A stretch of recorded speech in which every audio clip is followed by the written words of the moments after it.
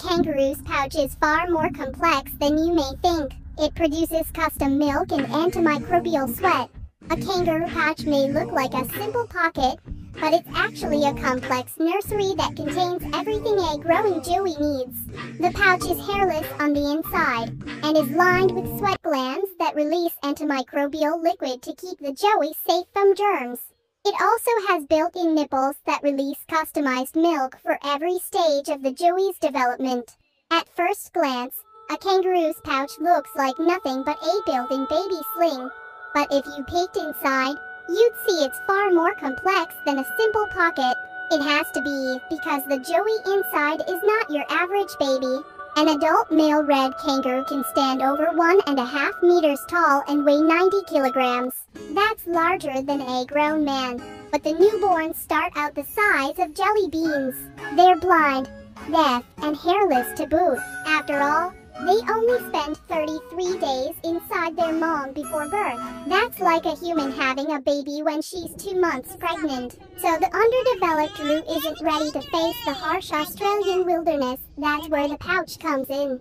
It's a pocket of skin that acts like a second womb, giving the joey a safe, cozy environment to grow.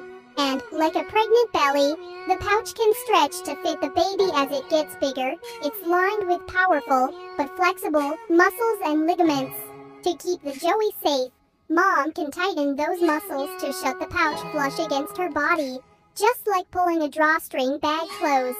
And it will need the extra space, because over the course of 8 months, that bean-sized baby will reach the size of a large house cat. That's thousands of times its birth weight. That rapid growth is thanks to the pouches for nipples, which spout milk that contains germ-fighting antibodies to keep the little roo from getting sick. Another special feature about the kangaroo pouch is that it's lined with sweat glands that release antimicrobial substances, which help protect the baby roos from harmful viruses, bacteria, and parasites. But there's one more way that pouch's design keeps the joey safe.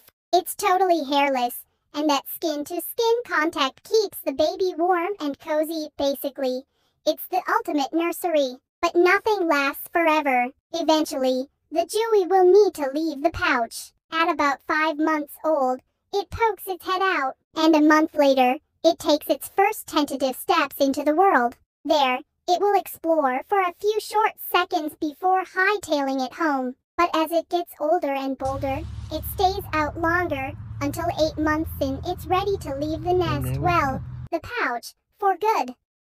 If you like this video, please give me a like and leave comment. And please subscribe and press the notification bell for more updated videos about animals.